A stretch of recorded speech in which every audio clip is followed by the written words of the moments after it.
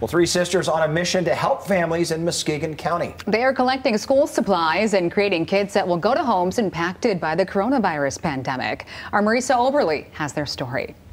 The sisters began collecting the supplies a few weeks ago. They hope all of these pencils, crayons, notebooks, and more help bring a little more certainty to this upcoming school year. Subject notebooks, composition notebooks. Nowadays, the front porch of Peyton, Madeline, and Jocelyn Chittenden's Muskegon home, scissors, a bunch of pencils, looks more like an office supplies store. Rulers, erasers, colored pencils, backpacks, and tissues, just some of the items taking over. It just shut off. But none of it is for sale. Instead, the supplies will be donated to local students. We're really excited for the people we're going to give them to. The family says the idea started about 3 weeks ago with Peyton messing around on the computer. My wife asked what she was doing, and her answer was very clear. She said she was starting a nonprofit. Dad Joshua says he and his wife didn't think much of it at first, but after Peyton named and created a logo for the organization, they realized she meant business.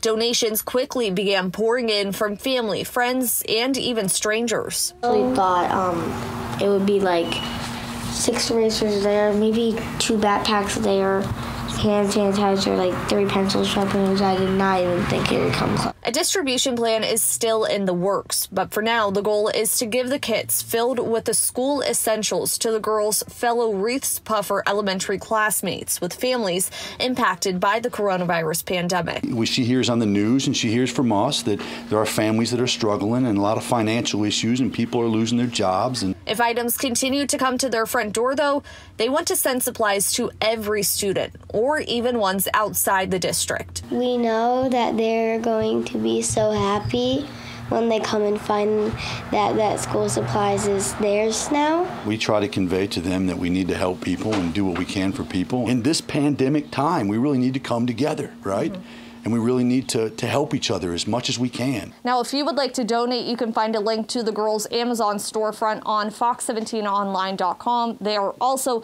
accepting monetary donations. You can find a link to that website on our website at fox17online.com. Reporting in Muskegon, Marisa Oberle, Fox 17 News. Yeah,